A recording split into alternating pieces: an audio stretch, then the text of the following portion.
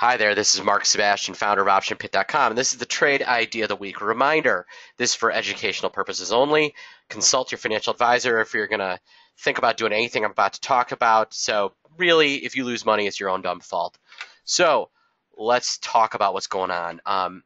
The thing I was looking at most recently was gold. They really took gold down pretty hard off that Fed meeting. And with that, look what they did. They crushed the volatility and they crushed gold at the same time. And I'm sorry, the Federal Reserve is not raising rates. They are kidding themselves. I don't know what they're listening to, but they are kidding themselves. I don't think there's a lot more downside in terms of implied volatility.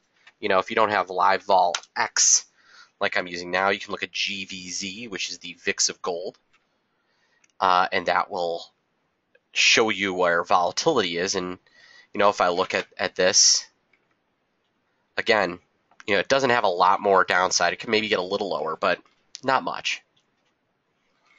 So as I look at gold, GLD, which is the gold trust, I'm going to look around and see where are things the cheapest. And it's this November 27 time frame that looks cheap. I mean, huge drop off from week to week. These two are right on top of each other.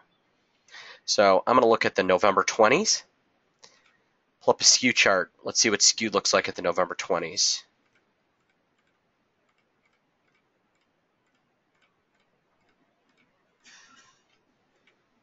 All over a quarter, and let's just look at a 25% move. And there you go. Well, they're begging me to buy a call spread. With that crazy skew. I mean, I can buy the 110, 113 call spread for 70 cents. That's just cheap. The 109.5 calls are also inexpensive. I could do the 109.5s for 125 and sell the 113s at 30. I mean, right at the money, 3.5 point vertical for 30 cents. That's just simply dirt cheap. And that's because the vol is so low and the curvature is so positive. So that is what I would do if this was not just trying to stay basics, trying to stay bare bones. So in lieu of that, I'm going to buy the 109.5 calls, and I'm going to pay 125. Well, it looks like I might be able to pay 124 if I work at it. So I'm going to work at trying to pay 124, 125. I'll just pay up. It's a penny, really. All right, I'm filled. I paid $1.25 on my calls. So my goal, I'd love to sell these at $2, so I don't need a huge rally. Maybe $2.50. For those interested in last week's SPY put trade, recall I bought the 207 puts, I believe. In November, I paid they were 206s. Oh, the Nov 6, 207, excuse me.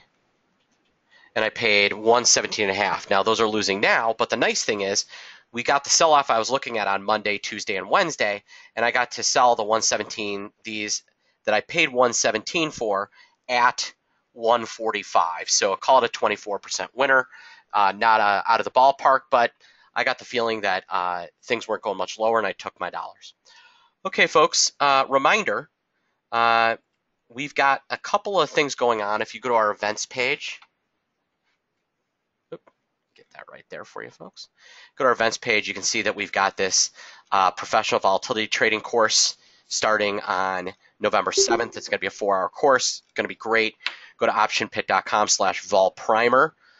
Or if you're just getting into options and you want to learn about directional trading, go to optionpit.com/optionincome. You can pay $12 for this awesome 45-minute debit and credit spread course. Okay, folks. Again, this was for education purposes only. You got questions, you can email me, mark@optionpit.com. You can call me 888-TRADE-01. Have a great weekend, everybody.